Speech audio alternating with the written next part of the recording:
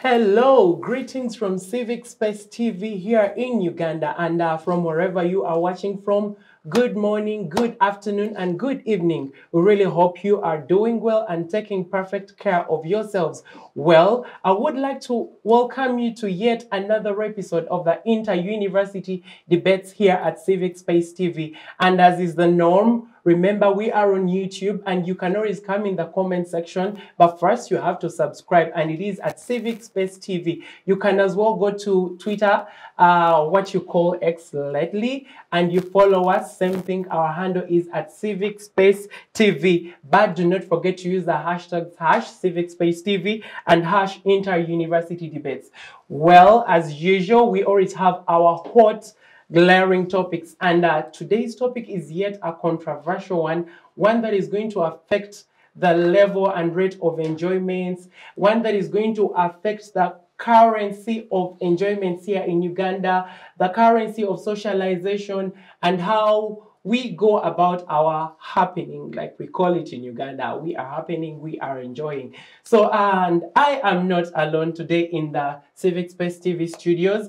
With me are two brilliant minds that I'm going to sit with for that long, and we shall be dissecting the issue at hand, which I am yet to introduce to you. Well, without wasting any time, I would love the lady just right next to me to please introduce herself to you guys. Good evening. My name is Michelle Kampire. I am a student at Nkumba University, located in Entebbe. I am a second-year student pursuing a degree in social work and social administration. I am a volunteer at Munange Counseling Center, located right into the heart of the university. Yes, I am passionate about mental health, and I am happy to be here with you today.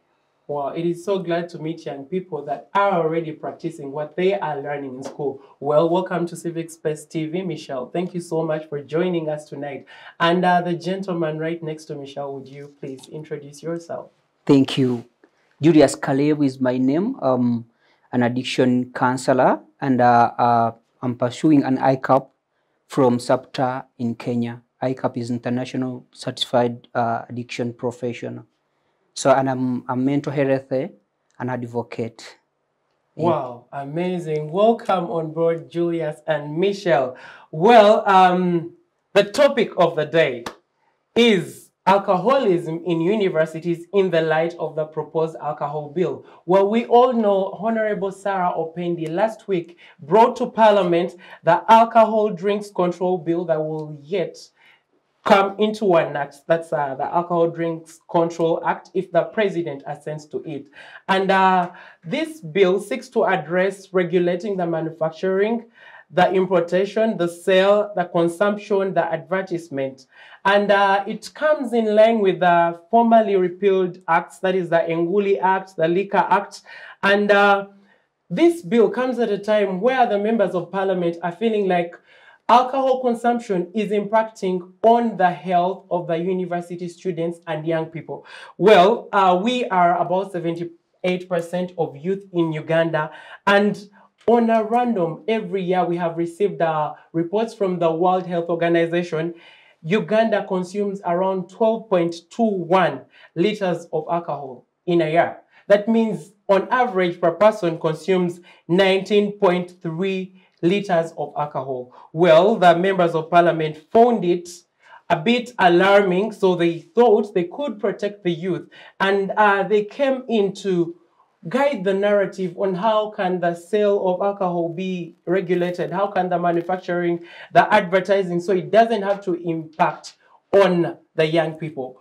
Well, I would like the panelists for the night to please give us a bit of a brief. What do they think about this topic? And to repeat for you, alcoholism in universities in light of the proposed alcohol bill. Thank you. First of all, when it comes to the university students and the youth, I side with the bill because we are facing so many challenges as youth. Like, people are getting addicted to alcohol at a young age. You find an 18-year-old is out there in a bar drinking, and Then this thing of, for example, the university students, the bars open until morning. So you find someone has a lecture in the morning, but by as late as 6 a.m., they're still in the bar, they're drinking. So it brings up a lot of challenges, family challenges, health challenges.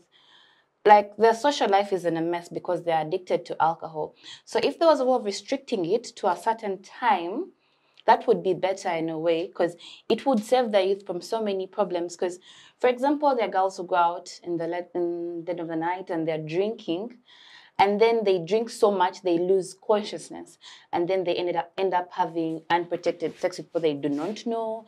Then we have unwanted pregnancies. Now that leads to teenage mothers.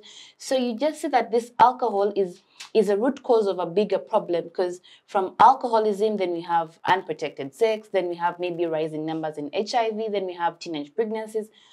So if there's a way of minimizing this alcohol intake time, then maybe these challenges can also be minimized, and maybe the youth can also have like a healthier way of life.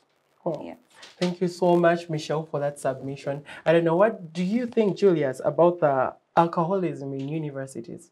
Thank you so much. I think it is too much at this time. I support also the MP, Sarah Opendi, for the bill for a certain level, to the certain level.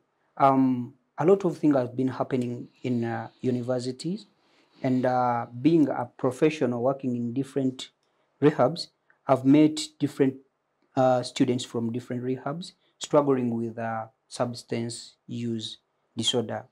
I understand at a time it's because of peer pressure, but also availability of the substance at a certain place is also a big point. To a certain level, I support the MP. Oh, just like we said here at Civic Space TV, we discuss issues that have an impact on the economic, the social, and the political life of Ugandans and the globe out there. So I would like to go strictly into the bill a bit from your perspective as a social worker, as a student, and from your perspective as an addiction expert.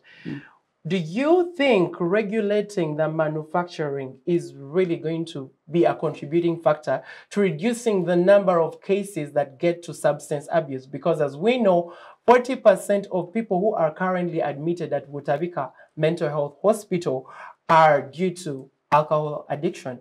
So do you think regulating the manufacturing to begin with, because now in regulating the manufacturing, that means the people who are manufacturing alcohol need to let the consumers know that, you know what, you cannot consume maybe at this stage, or this is the quality of the alcohol you need to put out there. I don't know about you guys, but there's a time, I think a couple years back, where people died due to alcohol poisoning. That was, I think, a couple years back in Kasese, and the number was quite alarming. So when Parliament comes in to regulate the manufacturing, do you think that would help? And what is the impact on young people at universities, bearing in mind the fact that some of their parents do manufacture, for example, local brew, and some of their parents do survive on these beers, on these whiskeys, on these spirits to earn a living and bring these students to campus or clear their tuition. So do you think this would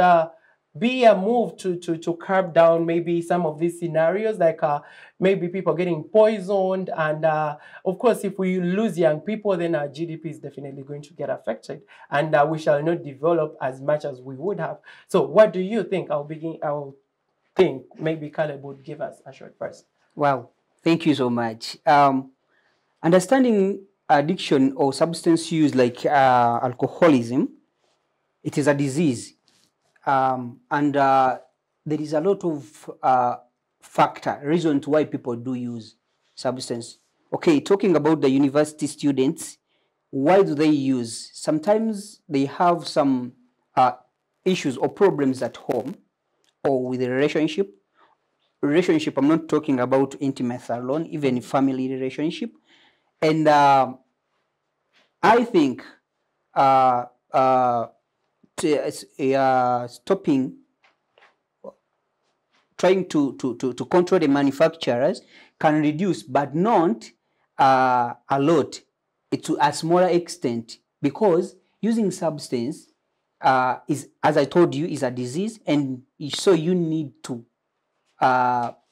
if someone, let me explain it in this way. If someone is addicted with substance or alcohol, they can take all it costs, all the cost to find out the substance. So reducing on the manufacturing, that means there will be other more drugs developing out. Okay, and now sometimes some people, they earn a living from, yes, true. as you said, local brewers, Marua and Tonto, they are local beers or local alcohol from Uganda. And so some people are getting school fees from there. You know, if you cut their earning, their earning, that means they will get a reason to drink. There is a lot, okay, talking about addiction, some books are saying it's a symptom, or using substances in university, it's a symptom that there is underlying problem. Maybe there is a lot of childhood trauma, or maybe there is a lot of other factors that are going on in someone's life. I think we just need to introduce, or to help the university student understand exactly what is substance use is and what it will cause to their life, and also helping them to overcome their childhood traumas or other factors that they face when at university. You know, even bullying can make someone start drinking. Sure. Because others are like, the only way I can fit into a Derrick's group is by drinking. Oh. So you drink so that you're not. We used to call it a bandwagon effect.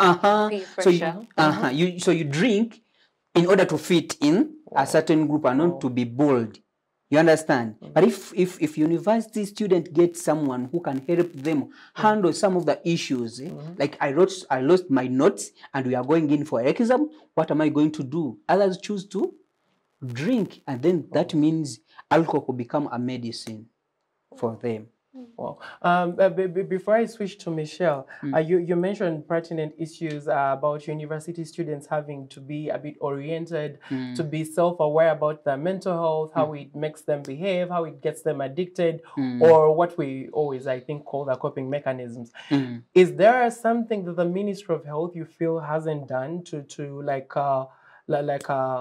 curb this down? Because I was at university for 4 years, and I do not recall knowing where the counseling center for the university was. It's so sad. So I don't know, from your experience as an addiction expert, have you seen the Ministry of Health come through? Because we all understand that way before COVID, really addiction and mental health was just what we call in Luganda, I mean, to be abazungu. I mean, how do they see you? So you cannot explain to someone that, okay, back then you would not explain to someone that this person is drinking because they have an underlying issue. To us, back in them days, it used to look like, oh, wow, this person just wants to drink. It is a lifestyle. So if you say it is not a lifestyle, there is an underlying issue, what do you think the Ministry of Health is not doing? Because at the end of the day, it has to foot bills back at Vutabika. You understand? And then the country will not develop because more is spent on trying to sort something that would have been, avoided in a way. So do you think there is something the Ministry of Health is not doing? Yes. Thank you again. I think the Ministry of Health they need to focus more on students, not only universities, but even other like secondaries and even primaries.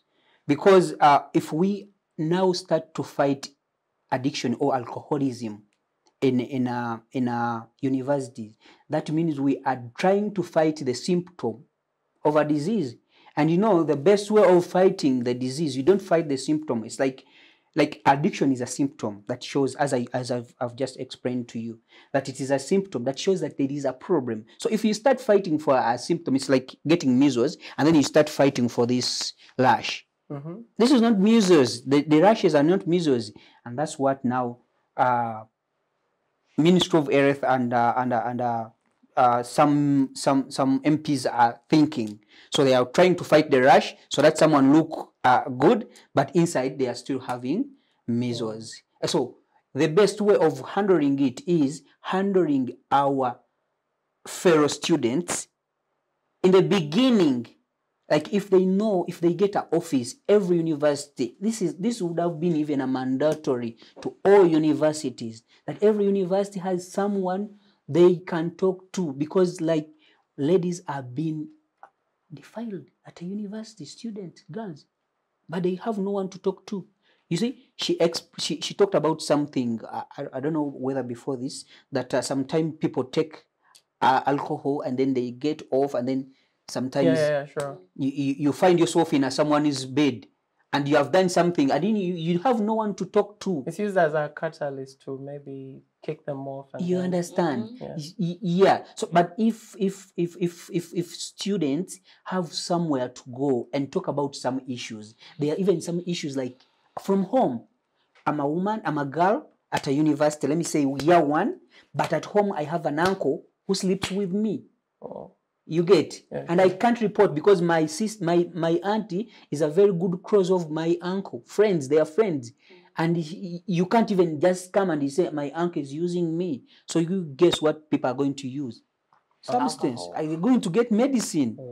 Alcohol. Yeah. Amazing. I love this submission. I think basically we are talking mental health versus development of the country. Exactly. And it is great because mental health is a pertinent part of us. Like if you are not well mentally, definitely there is nothing you can do to contribute to your country, to your family. Well, you mentioned a very big point. You talked about counseling centers. I think of late I've been to a couple of universities where I have my sisters go, and I tried to check in and peep in and ask if there is a counselor, and the ratio between the counselor to students is so alarming.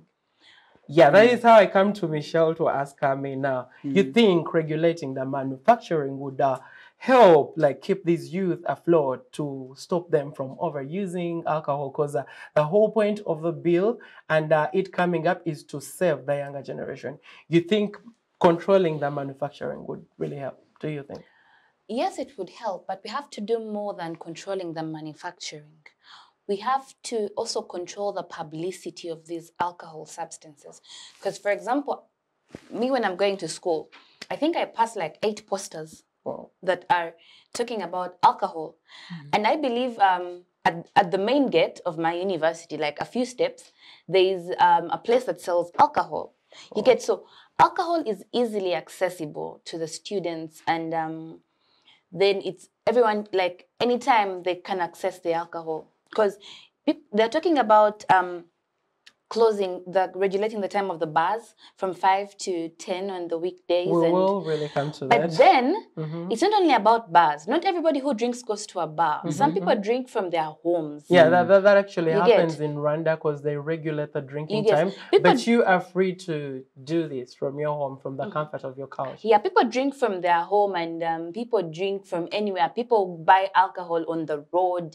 You get. But then if we are to talk about curbing alcoholism, we have to do more. Because now, you know, alcohol, people don't take alcohol as a way of life.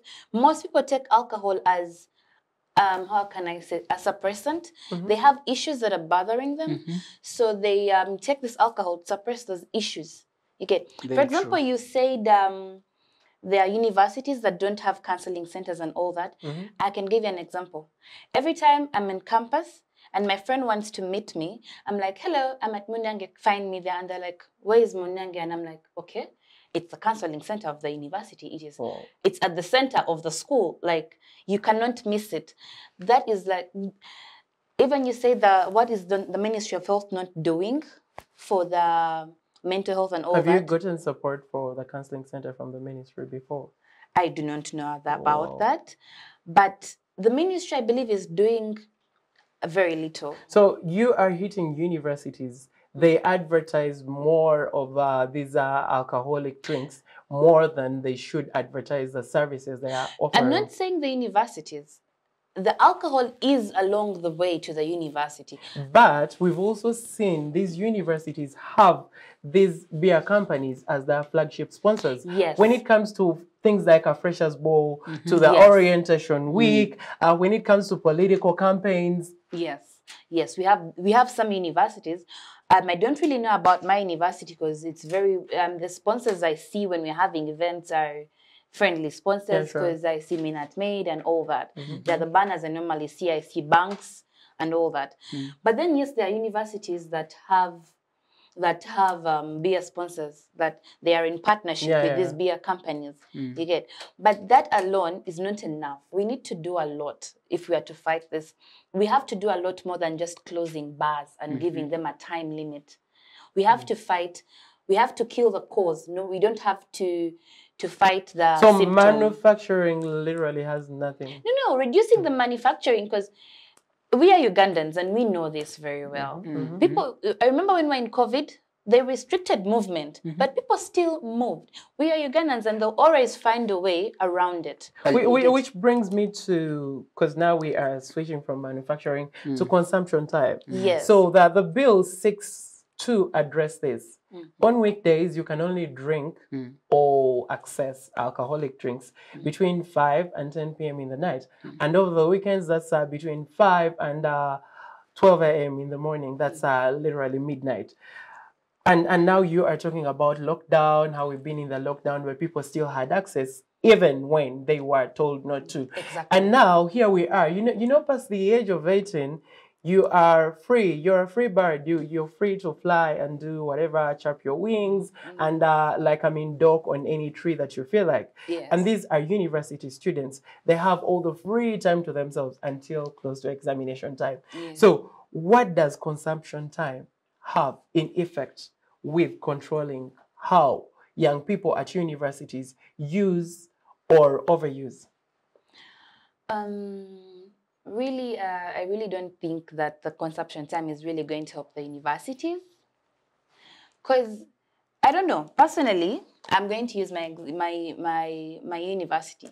At the road that goes up to the university, I don't know if you've been there, there are like 3 bars. There are like 3 bars in that area. I know, because the bill as well seeks that there shouldn't be any bar within 400 meters from an educational institution, from a hospital. So yeah, that would actually help a lot if they if you say, you know what, there's a university here, there's a learning center here, or there's a hospital here, you maybe have to like be a bit farther from it, because the nearer these services are, you have to do more than closing time. You get, because these students will be like, okay, fine, it's 5 p.m. to 10. So let me go in that time and maximize it and drink as much as I can. So that by 10, I'm done and I go home. But even between that 5 to 10 p.m., someone can get wasted. I've seen people get wasted in the space of 30 minutes. They enter the bar, they drink 30 minutes, and they're down. You get, so if we are curbing alcoholism and we're not just restricting time and all that, we need to do a lot more. Because now, for example, the students of universities, they drink not because they want, but because they're fighting something. So if we find healthier ways for them to fight these issues they're having, for example, he said there are some university students who are like maybe being used by their uncles and all that. This person is drinking not because they want to, they're drinking because that is haunting them and they need something to help them forget it. But if there was a healthier way that this person can forget that, you get, that they can find a way of maybe, okay, when I'm feeling stressed, when I'm feeling anxiety, I can do this. I don't really have to rely on alcohol. I can rely on maybe exercise, reading a book, listening to music. So those are the healthy ways. Yeah. Oh, I love. You get, like, talking to a friend. You get, like, we do not have to use alcohol as a solution for everything. We have to just teach these university students to get better ways to curb their problems, their issues, whatever they're facing. They have to find healthier lifestyles. You get, you have to tell them, you know what, you can do more than just taking alcohol. Well, the bill is not talking anything healthier ways. They're just closing. For them, they just want to close. But you know, when you close, it's like, for example, it's like finding a tank that has a hole, and you just put tape there. Oh, so with With time, it's time, gonna break loose. with time, on the pressure on the water in the tank, that tape will break loose. So these people just want to like close, like let's limit the time, let's close. Yes, they have closed, they have limited the time of bars are being active, but have they really tried to understand the reason as to why we are consuming this much alcohol? Because I think you said were they 12 billion liters of alcohol per year? Yeah, sure. They're not trying to understand why are Ugandans drinking this much alcohol. They just want to get a quick fix. Let's close the bars. So in your regard, what do you think healthier ways are for the government to adopt instead of just bringing a blank bill? Let them find the root cause of the issue of why why Ugandans are drinking so much alcohol. Yes, there are those who drink it for fun, but then there are those, the majority drink it for real problems. They have issues they're trying to fight, sorry, and they have so many stresses in life that they, like people use. For example, someone once told me, I just want to drink and forget my problems. You get, but if this person had a healthier way of forgetting, okay, not forgetting, but coping with their problems, finding a better way to maneuver their problems, they wouldn't have to seek alcohol. Yes. Thank you so much, Michelle. And wherever you are watching from, do not forget, follow us on Twitter and join the conversation, #interuniversity debate, #Civic Space TV. Now, over to you. Michelle pointed us to another point, another clause in the bill that seeks that there should not be any alcoholic drink selling points 400 meters within universities or higher institutions of learning. So we understand some of these bars are owned by students. Do you know about that? Yes. We understand some of these bars are actually owned by our very own legislators or our lecturers at universities. Yes. In your understanding, besides the healthier ways that she is proposing for the government to include in the alcoholic drinks control bill, do you think this proximity between the universities and these places is going to help? Because these are actually owned by students. Some use them to pay their tuition. Some use them to survive in life. And some of these are also owned by, like lecturers in spaces. I've seen bars at different halls of residence at certain universities. So do you, what is your thinking in regards to the proximity? Yeah, thank you so much. But before going to that question, let me go back a little. There is a law. I don't know whether it's a law of demand or law of what. When you reduce the demand, how do you reduce the demand of alcoholism? By helping these people understanding the problem or overcoming the problem, and then that means if I talk to Michelle and Michelle stopped drinking, the manufacturing companies are going to reduce because they don't have. Yeah, there's no demand. The demand is very little. Sure. Okay, now I've got a solution for that one. We don't need to attack the manufacturing companies for that. We just need to help our students, our fellow students, or other students, or any Ugandan or anyone to understand their problem and how to get out of their problem, so that we reduce on the consumption. Then going to your question, I think in that I've also answered you. Okay, taking bars away from the schools or near the schools is not also a solution, because let me tell you, this is a disease where you can do anything. Okay, getting some information from other type of addiction, like using drugs. People can use any drug. Like if someone is smoking weed, and at that time weed is not there, they can even smoke this grass. Gray hair. Wow. Other things. I've seen that story at Bukede where young people are smoking gray You hair. understand? Yeah. So that means they can even fold papers and smoke them. Wow. And that is a sign that shows that even if you take bars 2 kilometers away from the school, and someone is having a pressing problem, something that is squeezing him or her, they will find a way of getting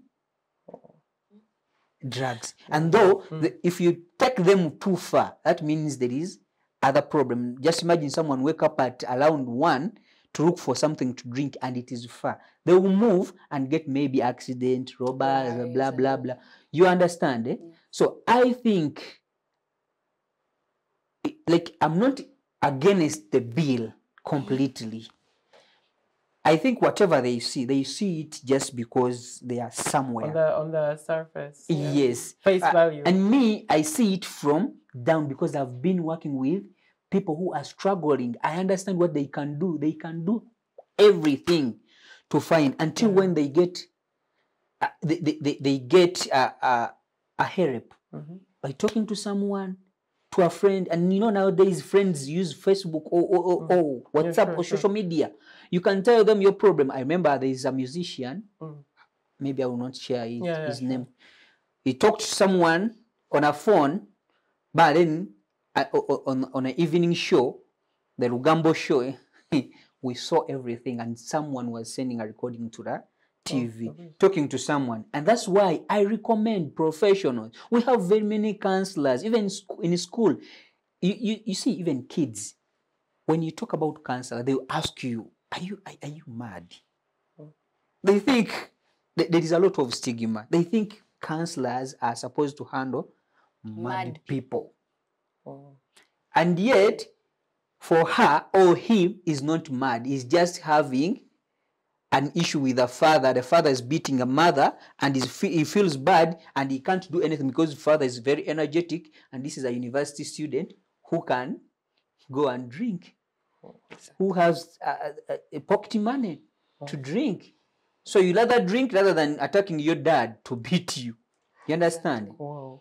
Yeah, it can work, taking them away, but to a lesser extent. Yes. Because if you say, talk therapy or seeking professional help really works. I've heard people like testify about it, and it's worked for them. But what exactly happens if you talk to me as a university student, and then as I walk out of the counseling room, there are these posters from a beer company, and then this beer company is like a flagship partner for our campus bazaar.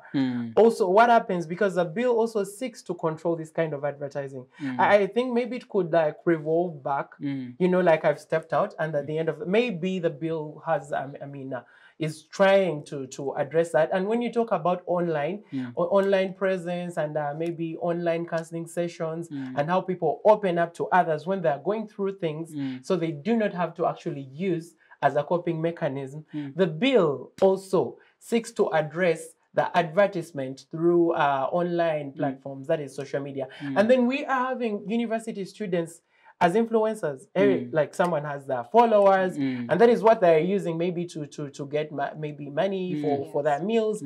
And then they are an influencer, they are in a class course WhatsApp group, and all they keep sharing are these hanging out places, are these festivals, are these drink ups, you know. So what happens, how effective is that counseling going to be if the bill does not come in to control what these students interface after the counseling? Oh, okay. Talking about counseling doesn't work in one day, and it is an individual decision. You know, counselors we don't help people to overcome their problem.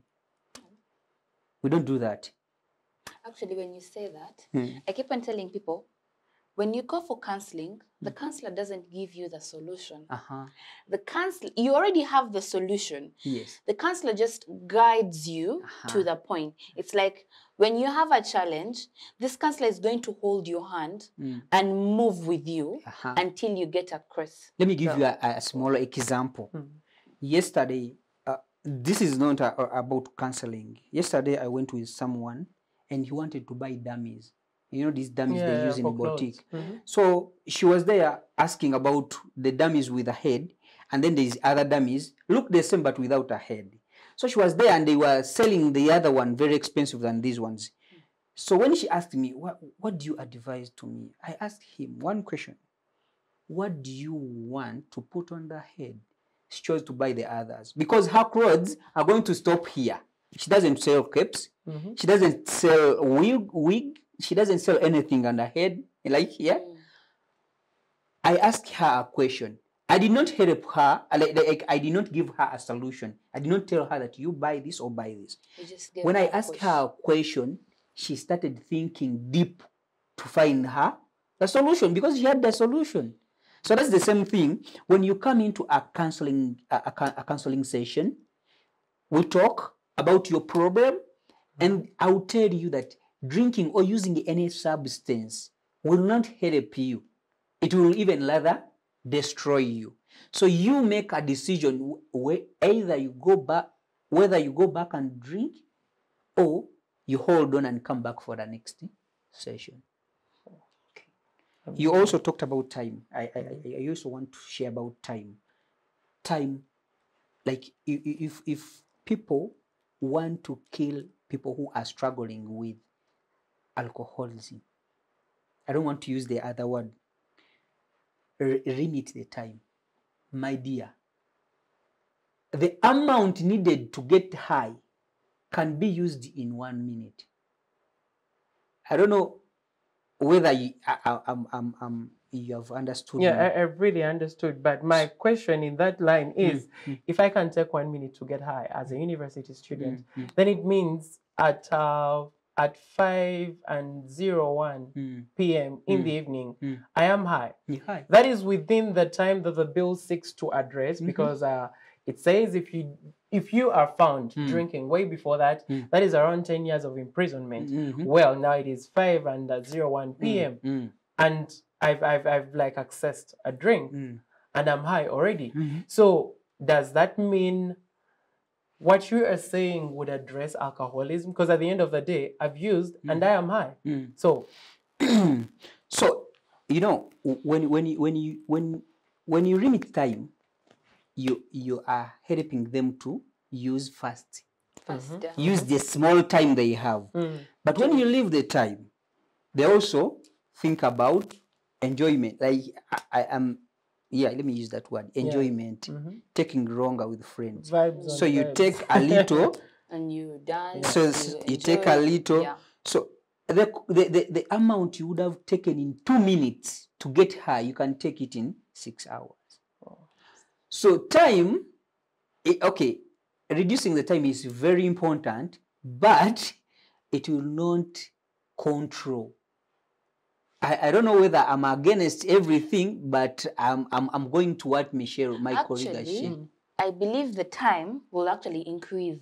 Yes. Because if this person was going to take 10 beers, let's say 10 beers, in the span of For the a whole week. night, now they have, how many hours are they? 5? They have 4 to 5 hours to drink those 10 beers. Now, someone was going to drink from 5 to like, okay, not 5, let's say from like 2 to like 8 in the morning. And they're taking their 10 beers, you get. Then now they have only 4 hours to take their 10 beers. Yes, you have reduced the time, but actually you've caused more harm than good. Because now this person is having too much alcohol in a very short period of time, and then the symptoms or the problems they might face might be actually higher. Oh. You get, because they are getting higher faster, and then they are making rush decisions. Because you know what, I can't be found in a bar at 10 p.m. I have to rush home. They are running. You know, now remember, they are in a rush. They don't have time to sit down and maybe say, okay, let me do this. They do not have time to like really be rational. They're just trying, okay, I can't be found here at 10 p.m. because there's this punishment. You get, Take an example. If you are angry, Mm-hmm. and then they give you 1 minute to eat, what will you do? Oh, definitely. I'll snack like it's the last meal of my life. But will it help you? Not really. I might end up puking and all that stuff. You get. So if you have a very short time to do a lot, but if you have 1 hour for your meal, it's actually going to benefit you because you're going to eat slowly, then you'll digest and all that. You get. And let me tell you about alcoholism. If you don't reach your height, you can't stop. The tolerance level increases every single time. day you drink. So if today you consumed 5 and your brain is telling you maybe we can go tomorrow you'll consume 6. Just Then the next imagine day 8. now today you are on 10 and they reduce the days, the time. You're supposed to leave at this time. And your brain is telling you, man, you can make 10. In 4 hours. So you will buy those 10 and take them home. Or you can buy that 10 and drink them there before that time. Well, you guys are hitting two birds with one stone. But I would love like you guys to help our audience understand. The bill comes in light of health warnings as well. Yeah. The bill says they need to review the health warnings that are written maybe on these advertising materials, maybe on these bottles, on these whiskeys, on these sachets, on these alcoholic drinks. I don't know if you've had a time to maybe read some of them and to bring you back to you guys hitting 2 birds with one stone. There is also the issue of age. Now, when you guys are talking about time, does it mean maybe the age limit that we have had over the years with the Liquor Act, with the Portable Spirits Act, with the Nguli Act before? Do you think this age limit needs to be raised so that the students at university are barred from accessing? Because I mean, most of the university going age for undergraduates is always between, I think, 19 to 23 or 24 or 25, around that. Do you think maybe 18 is just something that hasn't worked? Because if you, the way you are talking about addictions, and then we know the health hazards. I've heard you guys just talk about addiction. You know, people are having bladder issues, people are getting diabetes, they're having artery issues, their hearts are stopping like to pump well, and people are having strokes. That is how the legislators are coming into to make sure they safeguard the young people. But the way you are saying, the hours have nothing on the enjoyments. The hours will actually double the enjoyments, which will become double the effect. So it will mean from the 40% of the cases that we are currently having at Butavika, now there will be 80. So do you think the age limit is just way too below the standard? In your understanding, could it be raised? And also the health warnings, do you feel the talk of alcohol consumption is harmful to your health? Please do not drink and drive. Do you think that is not working? It is working for some. Because I remember there's a time I think I was asked for my ID, and I looked at this person in shock. And I was like, you want to see my... That happened in Uganda? Oh, God. Because the bill claims people need to know the age bracket of the people who are buying. Now, I think what would actually help is, remember like how I was asked for my ID? Had I been below the age limit? Is that in a bar, in a... It was a which alcoholic selling point was it? It was a supermarket. And I think I had been sent. And they were like... I think I've only seen that in the movies. No. That's why I said I was shocked. Like, I looked at this person in shock, and I'm like, this person watches too much movies. Because why do you need my... Why do you need my ID? You get... And I was like... He was like, if you don't have an ID, I cannot confirm your age. And I cannot sell you this alcohol. Wow. You get... But then I think that should be adopted. Instead of saying 18 and just stopping at 18. For example, when you go to the bars, me and you, like, I could be here and I'm 18 years old.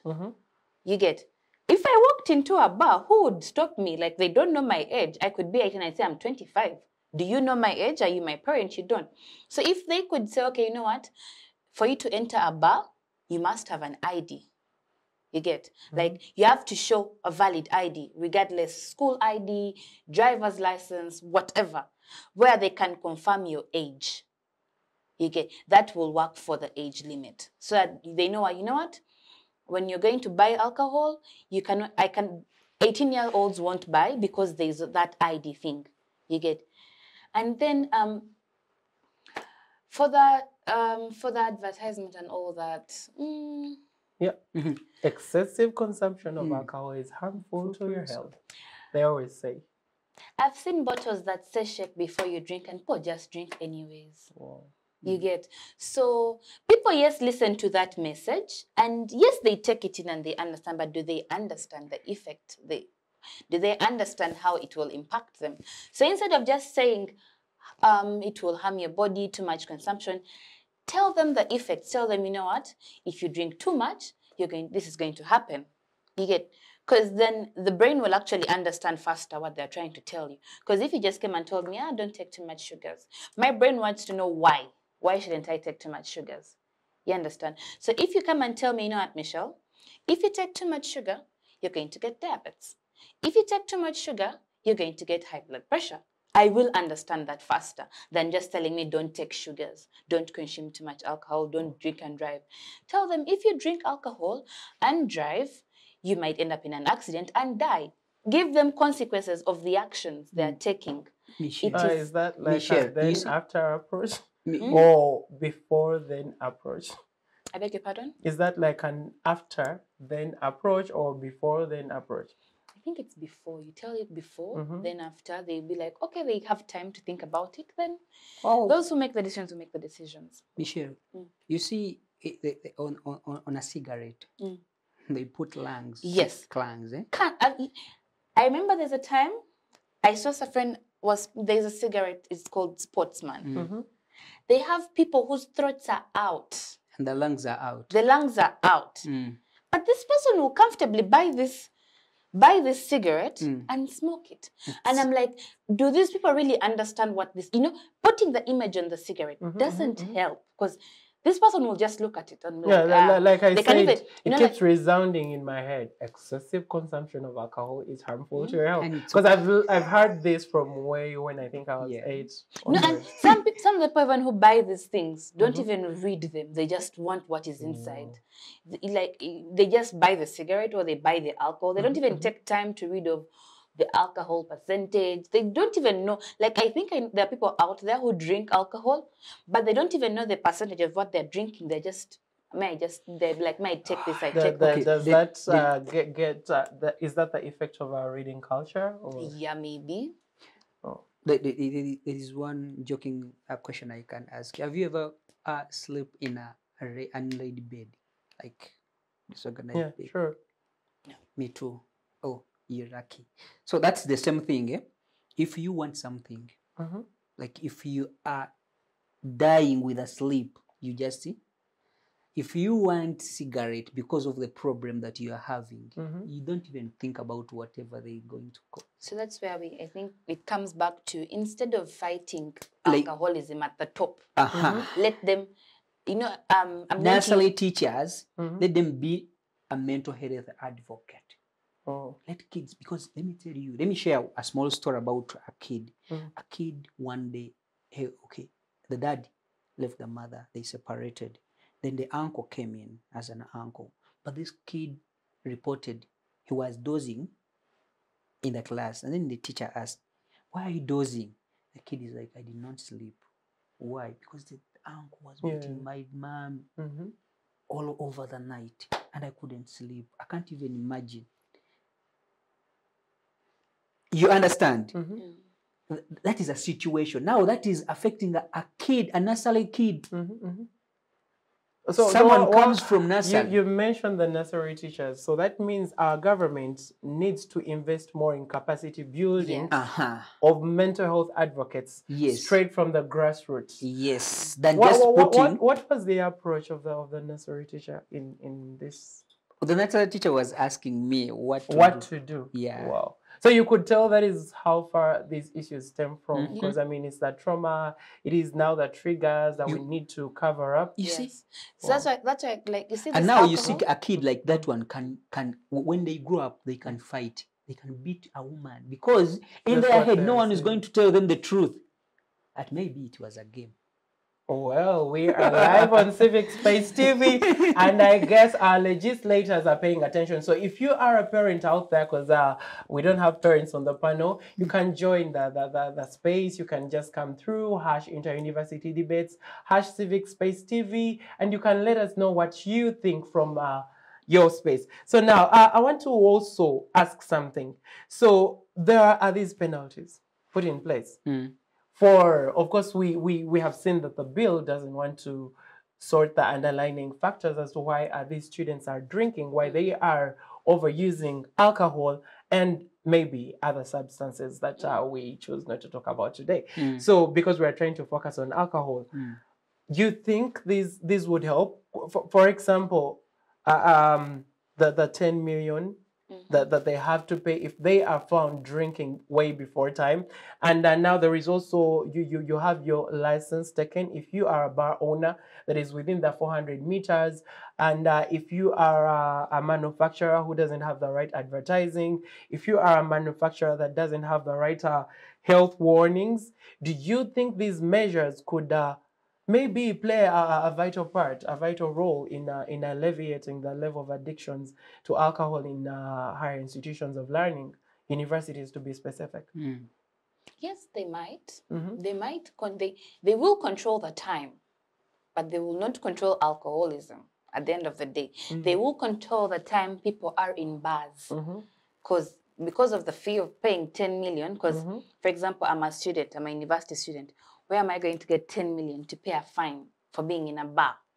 You get, but still that won't stop me from going in the bar within the time frame. So yes, they will curb the time, but they will not curb the problem. So that the question actually that I really want to ask is, yes, they have put up all these guidelines. They have put up all these penalties. They have done, they are saying put alcohol selling points 400 meters from the universities, hospitals, and all that. But we have alcohol being delivered.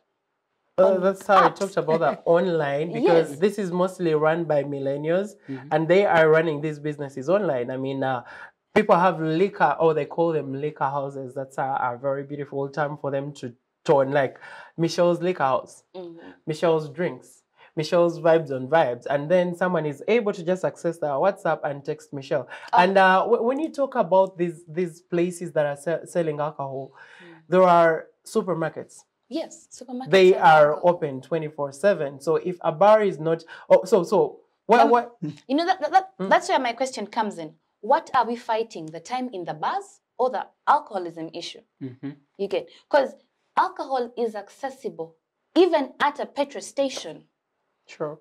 So I want to understand, like, what are they? Church? No, that is not alcohol. That is holy wine. The bill seeks not to regulate that.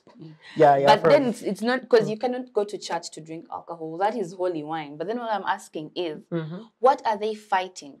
Is it the time we're spending in the bars, or do they want to fight the problem of alcoholism? So when you want to, that means if they are to set time and they want to fight alcoholism with time, they're going to close everywhere. They'll close supermarkets, they'll close petrol stations.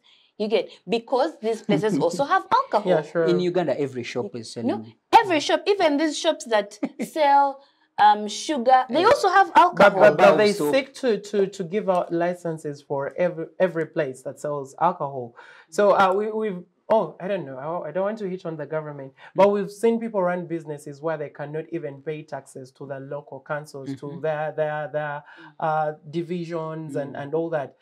Do we think the government is ready, or do we think it has the right measures, the right teams to come in and do all this? Because we've seen URA fight with people. They've had these buses, they've done campaigns, but we still find like places closed because you do not have a KCCA license, because you have not been remitting your taxes. And now here we are talking alcohol as a particular item of sale.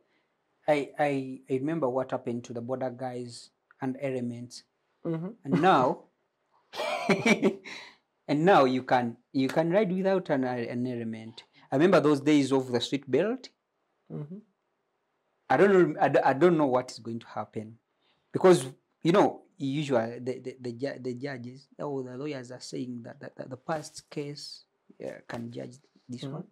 So according to the experience we have. We've seen from previous experiences that a lot of things are really not going to work. Yes. I don't know how they are going to implement work. But if they are making it work, my suggestion as an individual, if the age also goes up, like up to 25, because you see, when they are advertising for betting and gambling thing, they say you don't gamble. Gambling is bad to someone below 25. Because at 25... And has that worked? No. No, but at 25, Why do you think it isn't working from your perspective as yes. that? Because betting and gambling is also a part of addictions that young people are. So I want to talk about alcoholism. So if you take it at 25, because we understand that the brain of a human being stops growing at 25. So that means, you know, when you start using substance like alcohol when you're young, chances are high of getting other psychosis. We don't want to go in there. So if the age comes to 25, and every bar attendance is, they check for an age. Like you come with your ID. Are you 25?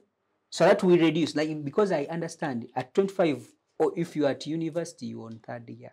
But you see, we are talking 78% of the Ugandan population. When you talk about IDs, I ask myself, we know there are no employment opportunities in Uganda as open as many as they young people who are being churned out of universities can enjoy, right? Do we all agree to that?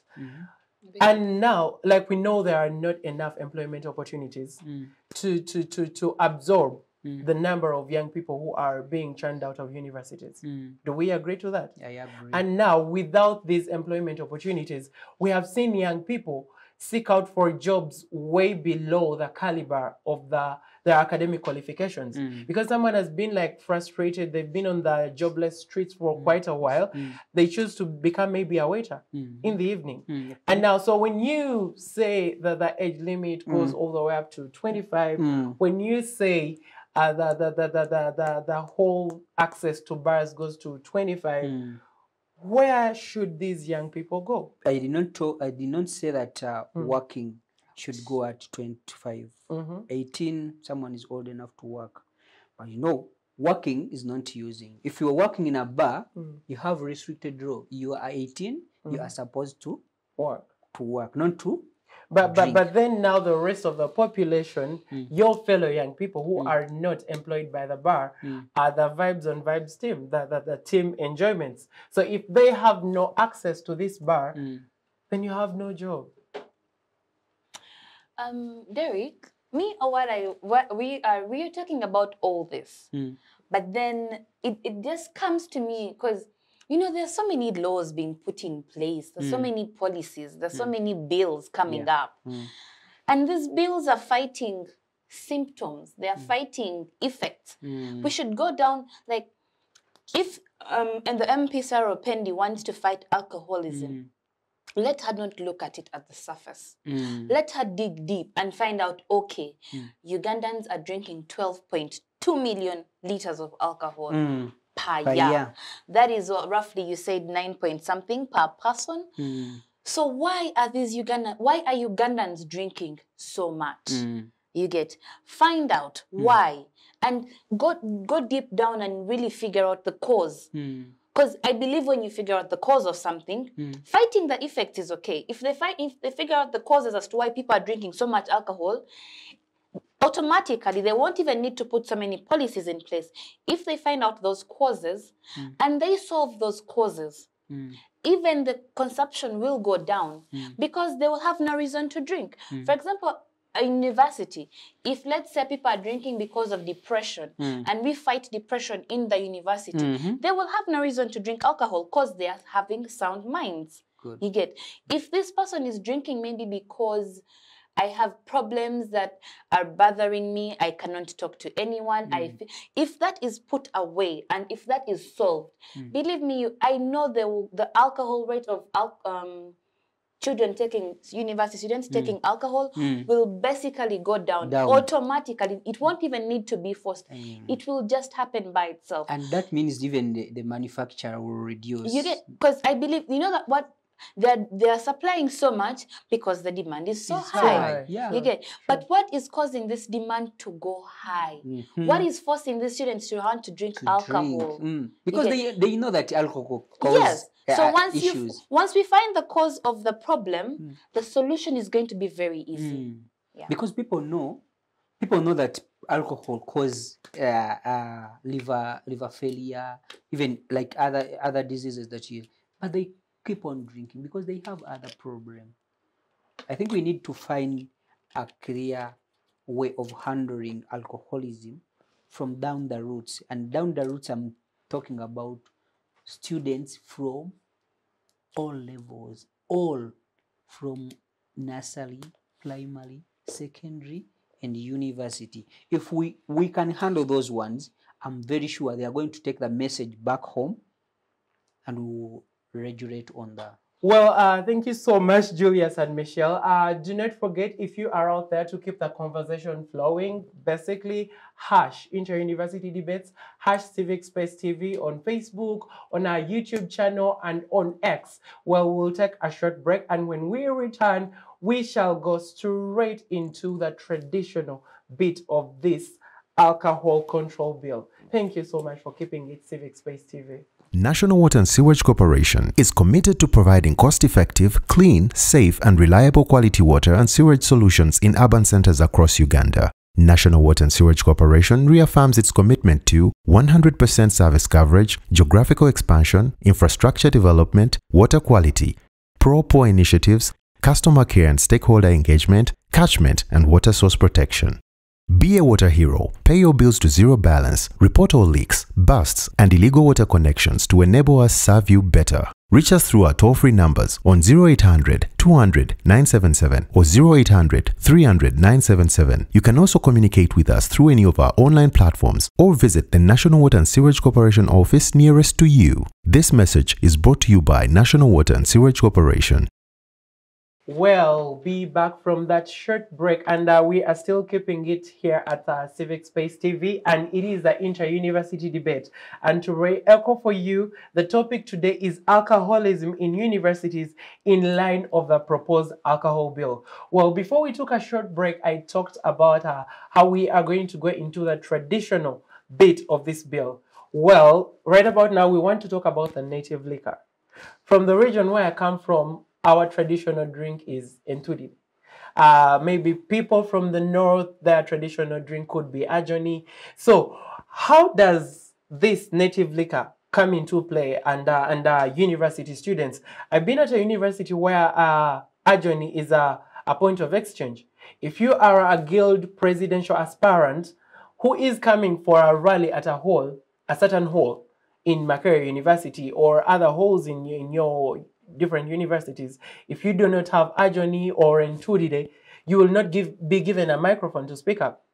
Literally. So you have no microphone currency. Like, you will not talk because you have not given these students anything. And they will sit around a corner and then it will be like a ritual. And then when we go back into our homes, we have access to all this. But when it comes to light of the Alcohol Control Bill 2023, it seeks not to regulate this. It actually gives it leeway that it is okay for you to drink your local beer, not local beer, your native liquor, you know, as long as you have permission from the town clerk or the chief administrative officer, you know, as long as you have let them know that you brewed this, you know, I mean, it's not packed. But at the end of the day, it gets young people high. And like I gave you an example, I've been to these rallies back in them days, and without Ajoni, without some Tudide, you as a guild aspirant or as a GRC, you have no say. You cannot talk. You have not pleased these people in these halls of residence or schools or faculties so well. So how do you take this? Because we come from a perspective of, I mean, I've grown up drinking my Ntulide. I mean, and if it gets me high, then if they are only regulating the other beers because of the advertisement, because of the age limit, but then we have access to this. So how does it contradict in your perspectives? Contradicting, I believe, if they are accepting one vice and stopping the other, I believe they're doing nothing at the end of the day, because even these local brews, it's still alcohol. At the end of the day, you're going to drink it and you're going to have the same effects as someone who is drinking the modern alcohol. So I believe if they're to pass the bill against alcohol, it should cut across all of them. Because alcohol stays alcohol, regardless of the name, the brand, the type, local, modern, imported, whatever it is, it remains alcohol. So if this bill is to cap all type alcohol, then it should cut across. Not saying, you know what, since this is traditional, it's local, let's leave it out. What they're trying to say is that since it's local, it doesn't get people high. People people don't get the same repercussions as someone drinking, let's say, UBL products. I think they find it as a point, as a source of socialization. No, even the modern alcohol is a source of socialization. So, like me, I would use a Luganda, what are they called? Those quotes. Obanga yozano yanika mutaka.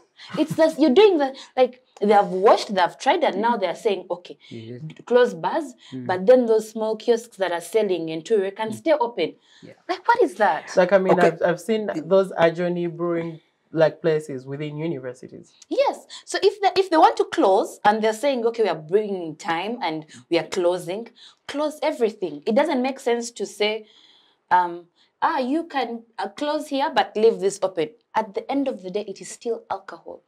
Yeah. And besides, if they close the bars, if there were 20 people here, they're going to become 50.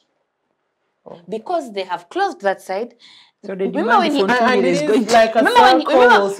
he said that addiction, someone will find, if you are an addict, you will look for anything to get you high. So if they close the bars and say, okay, they close bars at 10, I'll be in the bar at 10, then from the bar I'll go and drink a journey. You get. So what have they done? Looking at the financial side, these beer, the exported beers and the manufactured beers, not the local ones, they give a lot of tax to the country. I don't know whether they are going to stop people who are paying. The bill seeks to challenge importation a bit and have restrictions in that line. So I don't know whether, because alcohol is alcohol all over, whether it's Marua, Nturire, Tonto, it is still beer, like NS, there is NS, yes, and others. As long as they have a thing in them, they are alcohol. So if even beer, even munanas can make someone high. So it's also alcohol. If they are making an alcohol bill, let it be an alcohol bill. To pose another question, do we remember a time where they were challenging the sachets, the so-called sachets? Yes. Do you recall a time when the governments challenged that, or of course because of climate change and those climate effects, but also because the percentage of the circuits was extreme. It was out of the roof, man. The circuits were having 13 point something. The percentage of the content alcohol was content. High. But now the bill seeks just to, like, you cannot pack in a sachet, and then they also want to like roll out the plastic bottles. As well, even if you were to pack, it should not be less than 500 milliliters. So it has to be 500 and above. So what are we doing? Because now they want us to pack, because now I know most beers, they range between 300, 350 and 500. Because I believe the biggest bottle is 500. So now if you're telling these beer companies or alcohol companies that, you know what, we no longer want 350. And we don't want sachets. We don't want sachets. We now want 500. Wow. What I believe it's just, you're just telling this person increase, because now remember, if in a liter, if you have 300, that is 3 bottles, right? Now they're going to have 2 bottles in a liter. So someone who was taking 3 beers, for them to take a liter, they take 3 beers. Now they only have to take 2 beers to take a liter. So it's basically the same. Like there's no, I do not see any change, because I mean the sachets were ruled out, but they were ruled out. And when we say ruled out, you know, at first I thought sachets were out. Like, you know, when you live in town, they are still out there. Yes, there are places that still have sachets. I think I have seen sachets somewhere. So it means that the regulatory committees and bodies are failed at that, because it was actually a widespread topic, and all these companies were called for meetings, and then they agreed, and before we knew it, we could not see like sachets on the market. But remember, I don't know if we are not vigilant enough as Ugandans. You know, there are those people when they're buying, Mm-hmm. we call them wholesalers. Mm-hmm. They will buy boxes and boxes and boxes. Mm. Now imagine this person had like 300 boxes of circuits. Mm-hmm.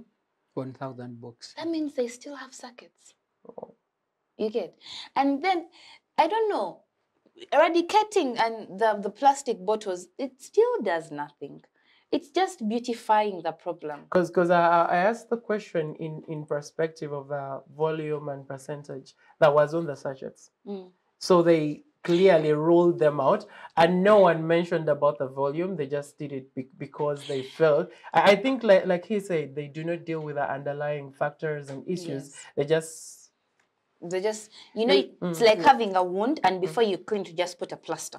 Oh. Remember, there's still dirt. Mm-hmm. So yes, you have covered the wound with the dirt. That means the wound will still get festive and The volume, become septic and the volume of alcohol.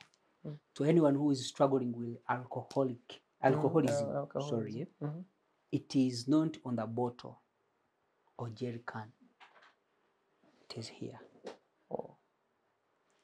Whether they put it in a jerry can, Mm-hmm. whether in a jug, or a marua pot where they pack it in a marua pot, Mm-hmm. or anything, they don't measure volumes in these things. Oh. They measure volume on the head. the capacity They of will taking. take and take and take until when they reach that level. So it's not about changing, make it big or make it smaller. If you make it smaller, they will take more. If you take it big, and that big they can take it, they can take it, they will take it. So it's not about the packaging. Mm-hmm. It's basically addressing the problem itself. Addressing the problem. Yeah. Well, so this brings us to the light of failed implementation, if you mean to say. The other week I was watching the news, and I saw the Ministry of Health break into spaces where people are smoking shisha. And that is when the one of the secretaries from those ministries came on board, and she was telling us how if you are smoking shisha, it is basically it is just tobacco that is flavored, and every puff you take, that is equivalent to around 50 cigarettes. And then we were seeing these law enforcement bodies, that is the police and persons from the Ministry of Health, walk into these spaces and arrest people. So the Alcohol Control Bill addresses this in two ways. One, it talks about public servants and using these very brands of alcohol and drinking. And then it also talks about you as a service provider or someone who sells these alcoholic drinks having to be open enough. If you have when these guys come in, just like the URA guys come in, they ask you where your license is. And we know how, I don't know about you guys, what do you partake of this? When these law enforcement agents like come into spaces to seek for, the licenses for these manufacturers, the licenses for these sellers, that is the kiosks, the bars, the enjoyment places. Do you see it working, bearing in mind the failed implementation before? Does the law enforcement use? That's a question that we have to have in our mind. If a law enforcer, means our policeman, is a user, and I put a deal on the table, do you think he's going to get, because using, as I told you, showing that you have a problem.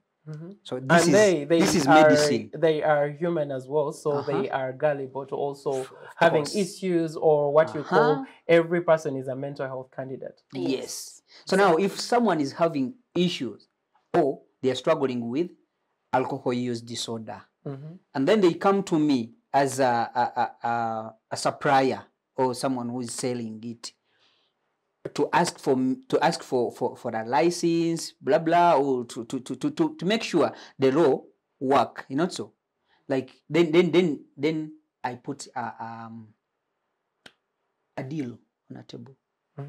At how many beers do you take a day? Well, you and your friend, how many beers do you take a day? You and your law enforcement friend. No, and actually, even you know, they're saying you have to get a license. People get these licenses. You get, because even if they say the license, maybe it's very hard to get. People will still get these licenses because I know people. Because remember when they legalized, was it the weed or something like that? But you had to have a license. Yeah, sure. The license was very expensive, but people still went and got the licenses. You get.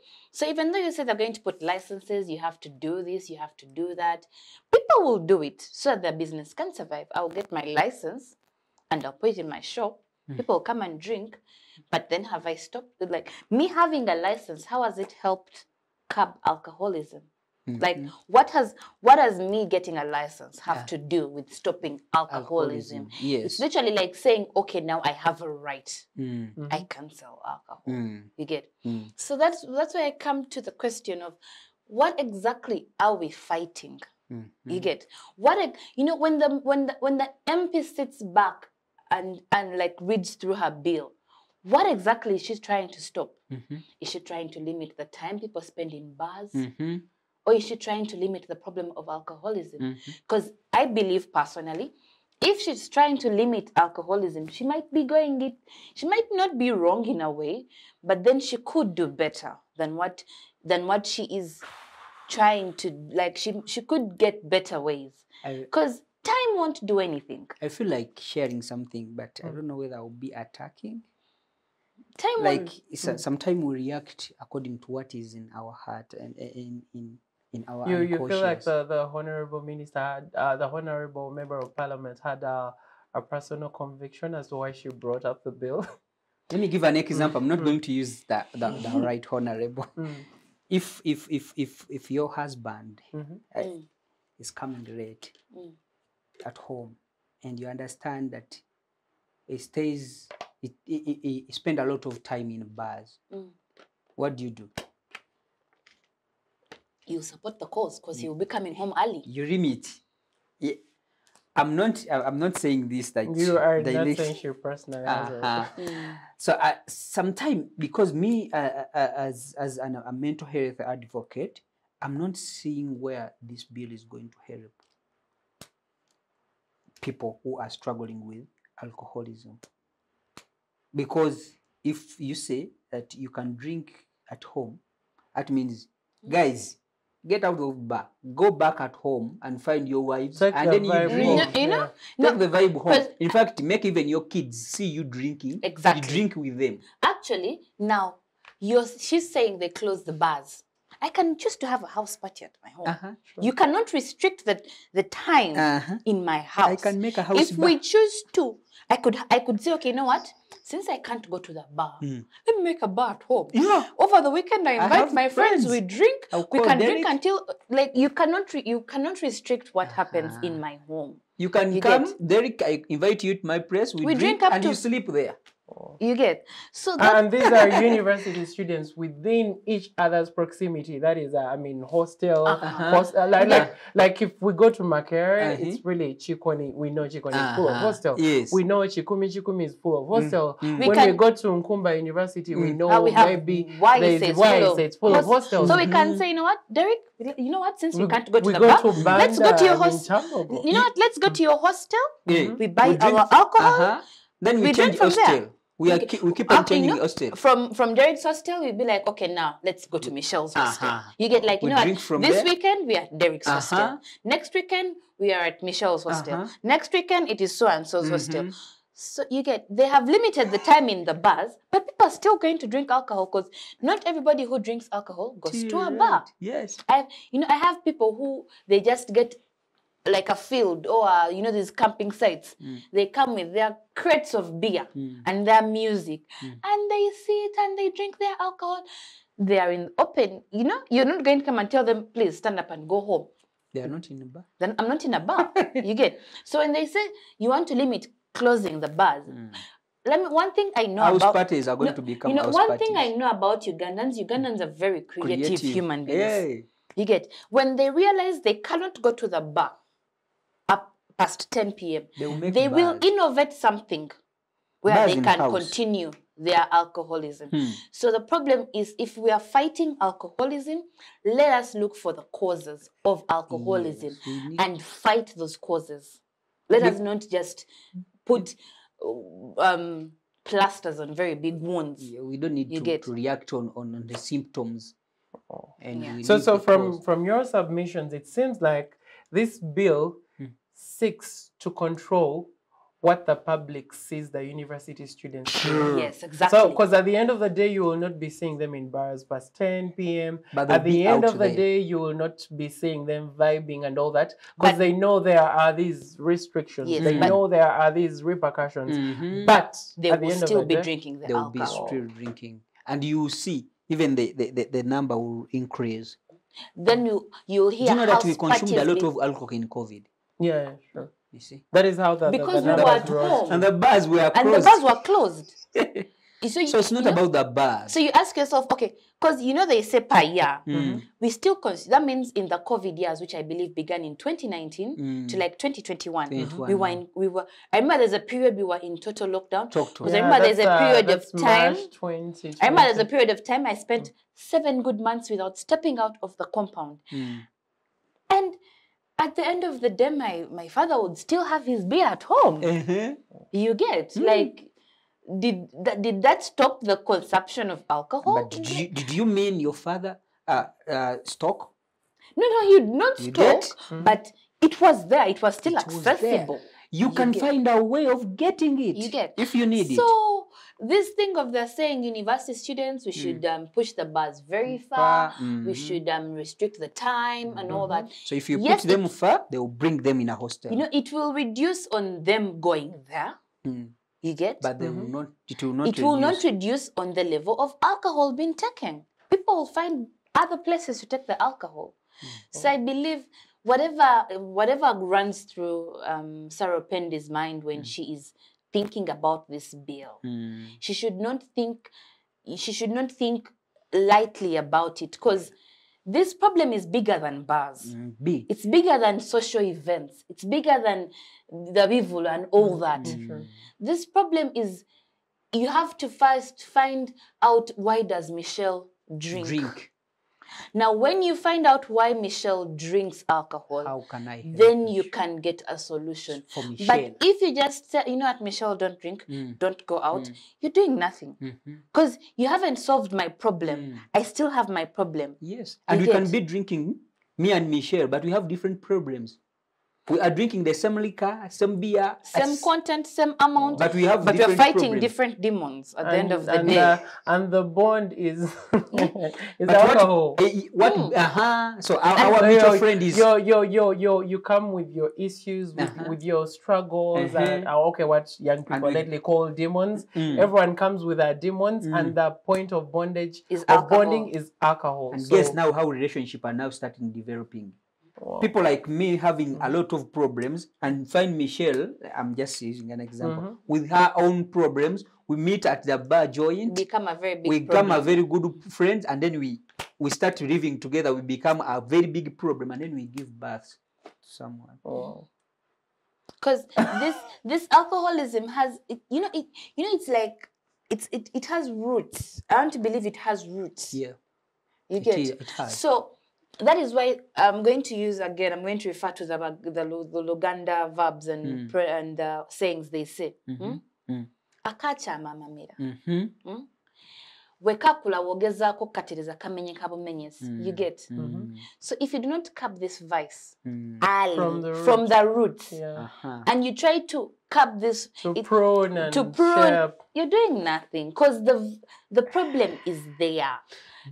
I keep on telling someone, you see a tree and you cut it from the middle. That tree has chances of growing back again because the stalk is still there. It has roots.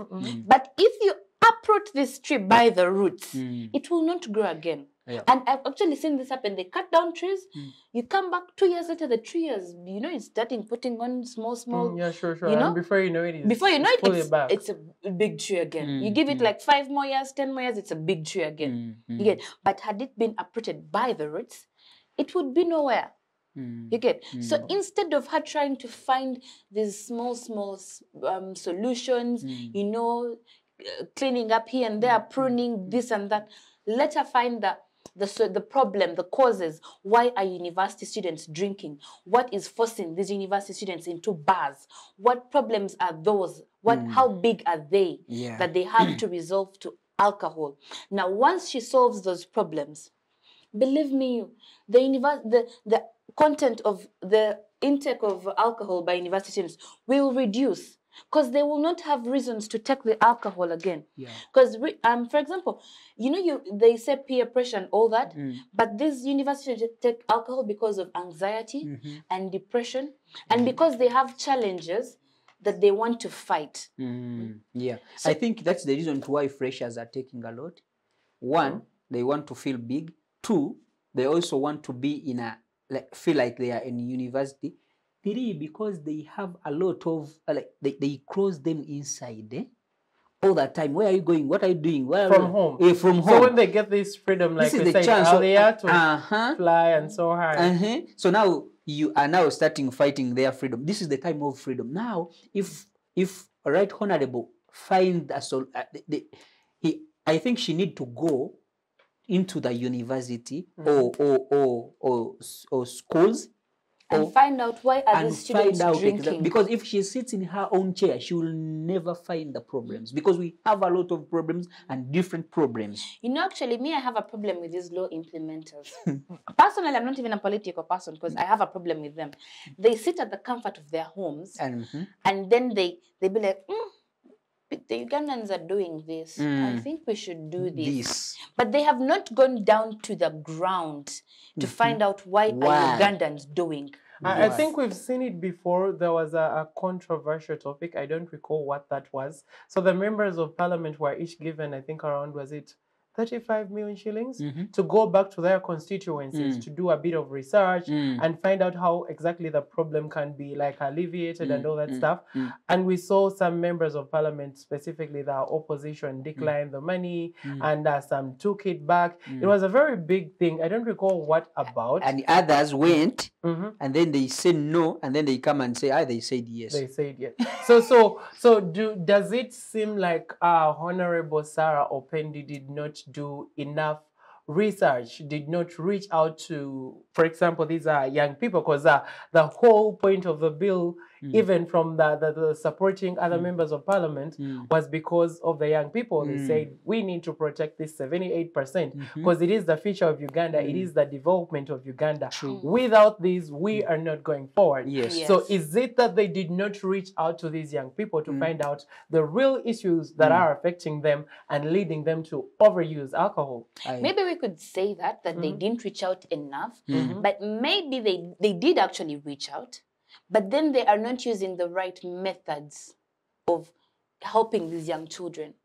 Because, for example, if I have a problem with anxiety and I get anxious, and for example, there are people who have what they call stage fright, and they can only go in public and talk in public when they have taken a bottle or two. We have also seen that with our very own teachers from secondary school. Yes. The science teachers, we used to know that if so-and-so has not drunk, they will not get the equation right. That is chemistry. If so-and-so has not drunk right, they will not get a solution for mathematics. So if they do not fight my anxiety, because now the reason I'm drinking is anxiety. It's because we want to present and I have to be there. I have to show up.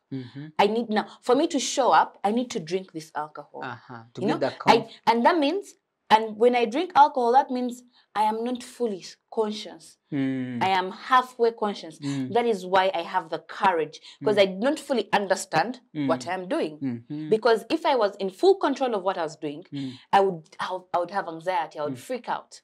You get? So if my problem is anxiety, and my solution is alcohol, and you close the bars, believe me, I'll find another solution to my anxiety. Because I have a problem. I have the problem. My problem is not alcohol. My problem is anxiety. Yes. That is so if it's anxiety that is my problem, and you tell me I cannot drink alcohol, I will find another solution to my anxiety.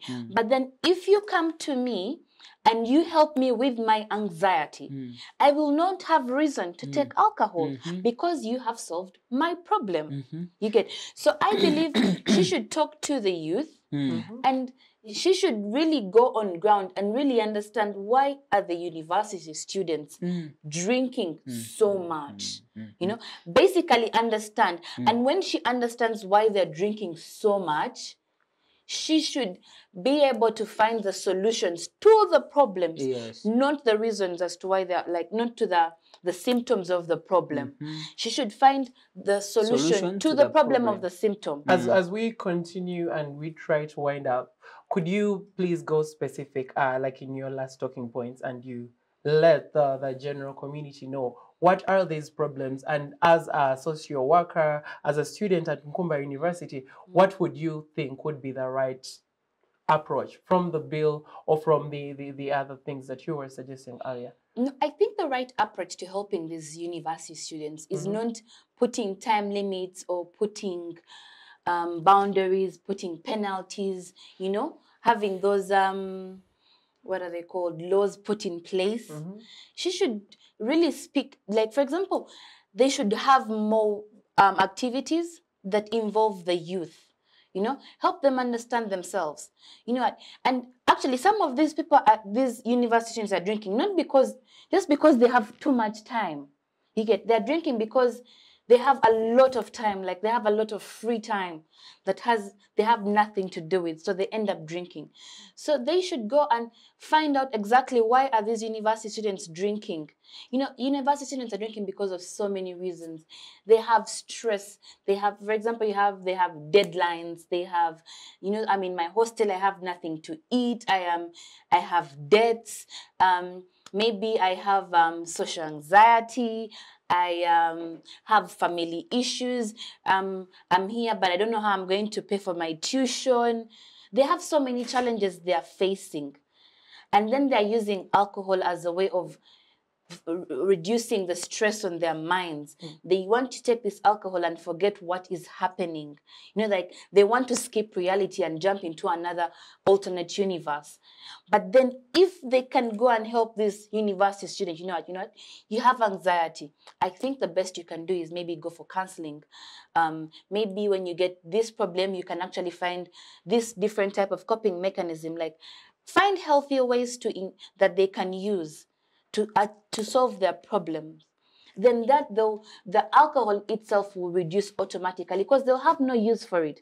Because as I gave you an example of me having anxiety, if my anxiety is sorted, I will have no business taking alcohol because I have nothing bothering me. Wow, thank you so much, Michelle. And over to you, Julius. Could you please make your conclusion about the alcohol drinks control bill? Thank you so much. I can't imagine seeing Uganda with a place where you can go to talk about yourself and your problem.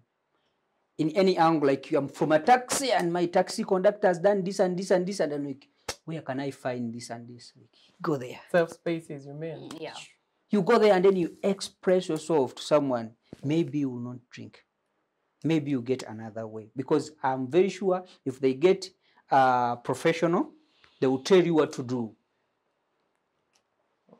I think that will be enough. Well, thank you so much. And that's been it from Michelle and Julius. Thank you so much for joining us today at Civic Space TV. And like I always say, the conversation keeps up flowing on Twitter, on our YouTube channel, and over at Facebook. And our topic has been alcoholism in universities in light with the alcohol control bill. Well, I've been Derrick Mugabe, and thank you for keeping it Civic Space TV.